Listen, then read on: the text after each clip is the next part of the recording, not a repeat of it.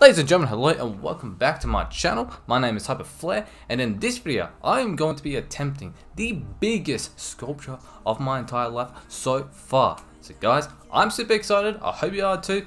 There's going to be a whole bunch of challenges, I am assuming. So guys, let's dive right on into it. Alrighty guys, I hope you are enjoying your day so far, and if your day has come to an end, I hope you had an awesome one. So we are here today with the biggest sculpture I have made so far. I had a whole bunch of fun making this one, man. And as I said in the intro, yes, there was a lot of challenges. I have never made anything close to this big. Like if you guys go onto my Instagram, you'll see that the general sizing is kind of around like the size of my hand, maybe even smaller. So like making something that's very close to life size, man, that was something. But I had a whole lot of fun doing it. So if you guys are wondering where I got the inspiration for this piece right here, I actually got it from a MIB International's alien. I'm going to be showing you guys a picture over here. This is what he looks like. So you'll see that I'll kind of go off screen, kind of go off and measure certain things and all that kind of stuff. And that's just me getting the proportions and all that stuff off this alien himself. I don't want him to look exactly like him, of course. And you guys will see at the end of this, he actually looks completely different, but he's got characteristics of this alien. The first thing I really liked about this character was his nose, so I started doing that. Slowly start building that up. You'll see me, I kind of like bounce back and forth between certain regions on this sculpture. I really liked just like the fact that he's kind of stylized as well. So he not only is he an alien, but he kind of has human aspects in the way of like how he actually wears clothes, and he kind of looks good, like more like a casual looking alien. Like, you know, you probably sit down and have a beer with this guy, you know what I mean? So I kind of like that aspect, and I wanted that aspect in this piece too. And I'm not gonna lie, I was kind of thinking about giving him an earring, but like I was like, I don't know if this is taking it too far. I got no idea, but I don't know, maybe I'll do that in the future projects, you know, give my aliens and creatures jewelry. I mean, because you know, you see people do it all the time, so I don't see why not, right? I don't know, but I just didn't end up doing it in this piece.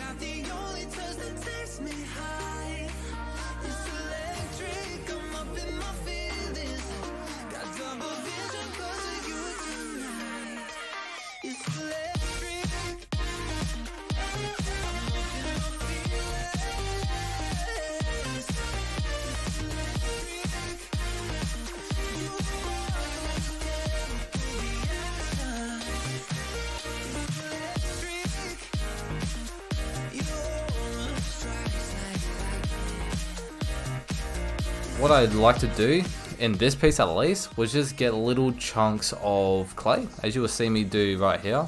Start stacking it up, and as I smooth it out, it kind of has this very bumpy look to it. I really like this, like the way that it turned out way better than I thought. It just looked very fleshy, and it's kind of on the side of, I don't want to say my whole piece is hyper realism, but like it's very exaggerated, that's for sure.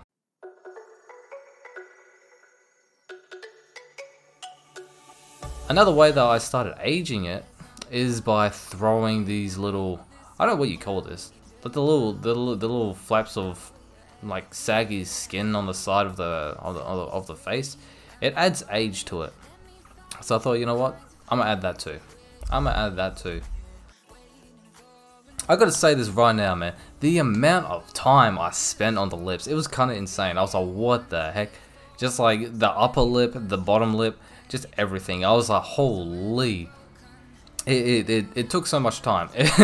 It took so much time, but honestly, very well worth it. And as you see here, I'm using the same tactics as I used for the bags. So again, just getting tiny bits of clay and throwing it on, smoothing it out, all that kind of stuff. It creates a very lumpy, fleshy kind of look. It's very, I wouldn't say, again, it's not straight up organic. Like it's very exaggerated. And I kind of like that style. I kind of like that style in this piece. Kind of have some bits exaggerated, some bits very smooth and all that kind of stuff. So I don't know, you got to create dynamic in your piece. Not have it look 100% just uniform, just one thing. You got to have dynamic. And you'll see me doing the texturing later on. I do that. Make sure you stick around for that, alright? Make sure you stick around, and yeah, you get all kinds of little tips.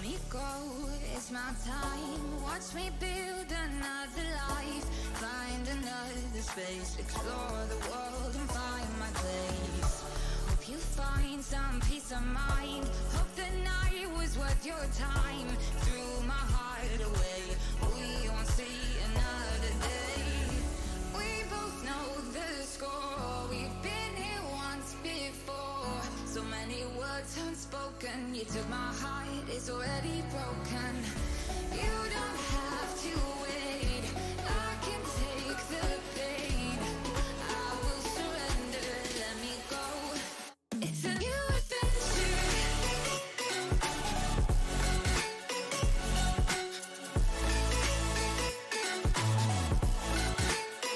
On the new adventure. Now over here we are trying to figure out what we want to do with the head. I spent a lot of time thinking and contemplating on what I do with the head. I started throwing these worms on. I didn't really like it. I thought, you know what, let's go with a more minimalistic, not too much detail, but not too minimal kind of style. Like, I want something going on, but I don't want it to be like smack bang in your face. This is it.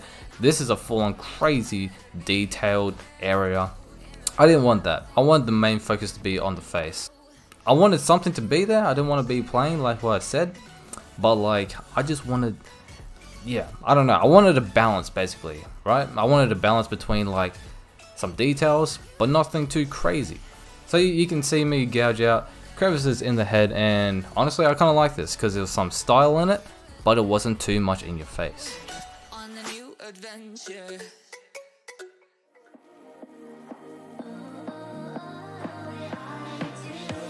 Show me loving. Alrighty guys, now that I've gone through and done the blocking out phase, it is looking like this. I'm loving how it's looking so far. So right now we've got to go through and refine it. But with that being said, I'm not going to bore you guys with the refining phase. It's very repetitive. It takes too much time as well. So recording it is just, it's going to be a hassle. And then for you guys to watch it too, nah. Then after that, we're going to go through and do like details like texturing and stuff like that. I won't do too much texturing, but texturing will be a definite thing with this piece. So guys, I'll be seeing you guys in an instant. I mean, like, I don't know how long it's going to take me, but you guys will be seeing this instantly. So guys, I'll see you right now.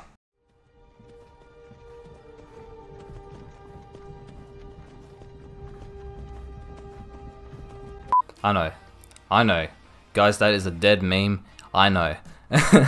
And so anyway, we are going to move on from that. We are going to move on. Anyway, so this right here, I totally forgot about the ears. I'm not gonna lie, I forgot about the ears. I was like, dang man, I gotta do the ears. I don't usually do anything crazy with ears. I just kind of do something basic, or I may go in and just do a little ear canal hole thing, right? But I thought, you know what, in this piece, I want to go and throw some very detailed ears. Do something different. I may as well, while this thing is freaking ginormous, you know, work on my ear skills, right? Ear making skills. And so I thought, okay, what do I want? I want something that's, you can clearly identify as an ear, but I don't want it to be too streamlined, like the whole typical pointy ear, like an elf looking ear. So I thought, okay, well, how about I kind of do that, but I add more regions on it. So I came up with this kind of triangle looking ear like this, like a wonky wavy triangle, and I start putting in lumps of clay, little crevices around, and then it's kind of hard to see on camera, but like where the hole is, that's kind of risen up, kind of like bulging sort of thing. And again, it just creates a dynamic in the ear. It makes it look unique and different. So yeah, I see a lot of sculptures, they just do these pointy elf looking ears, and I just didn't want that. I didn't want that in my piece. I want it to look very different to what you usually see. I actually got inspiration by this guy over here. This design, I love the ear concept on it. I love the fact that it's kind of underneath on the sides of the head. I thought that was pretty sick, so I implemented that in this piece as well. So once we finally finished the ear, that took me so long, by the way, oh my goodness. I don't even know how long that took. I think one ear took me like an hour or something. I don't know. So once we have done that, we finally went through and refined, and then we started doing some wrinkle work.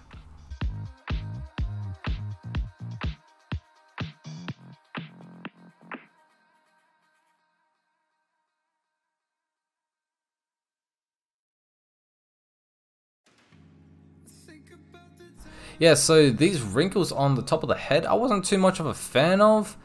I think it's just like, it doesn't make sense where it is and all that kind of stuff. But I will show you how you make it anyway. So basically what you do is you go in, you scribe out the lines and all that kind of stuff. So think of where the pressure is pushing up on, and that's where wrinkles will form. You can even make faces and all that kind of stuff in the mirror, take photos and see where the wrinkles are. You yourself are your friend in this. So make sure you go in, take photos of yourself, pull weird faces and all that kind of stuff. I mean, I don't care if the neighbors potentially look over the fence and see you doing that, and they might think you're crazy. But you're gonna do some very good sculptures if you do this simple step. So now it's time for the skin texturing. I use this piece of plastic to kind of smooth out and kind of round off the texturing as I input it with the skewer. Otherwise it'll just be too sharp. Now I do a mixture like what I said earlier. Did I just say? I just said do. Oh my goodness. As I said earlier, you want to have variations in your texturing and depths and all that kind of stuff, right? So do a mixture of using this plastic and take it off and then scrub it with the same tool, okay? And you can see me use the sponges over here as well. And I do the exact same thing. I use the yellow sponge, and that's more of a softer texture.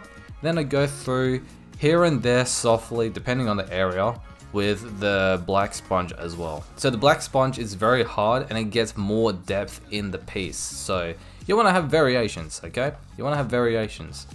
And I do the same on the nose. So I have this scribe, I go through and imprint the pores that I want. And then I use a plastic film to go ahead and get more shallow, rounded, smooth pores.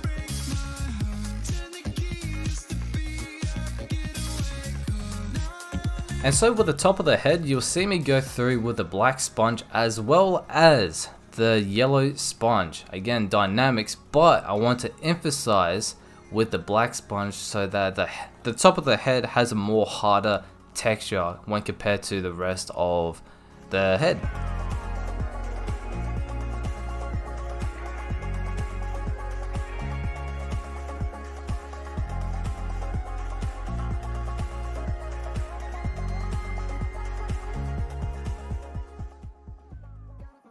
Alrighty guys, so now here is the final reveal. I'm so dang happy with how this turned out.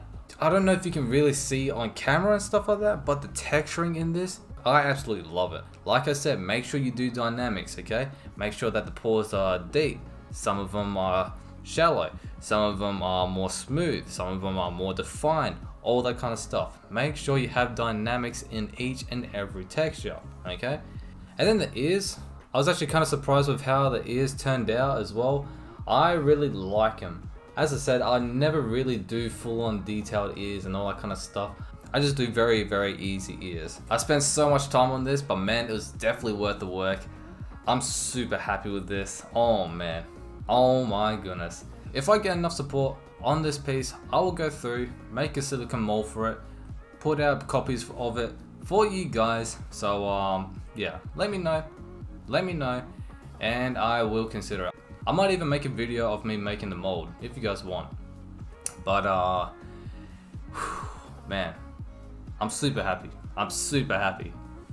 Alrighty guys, so that about brings this episode to an end. If you did like it, leave a like, subscribe, share with your friends, all that good stuff. You guys already know the drill. It helps my stuff get out there. All that good stuff. Anyway, I hope to see you guys on the next one. See you later.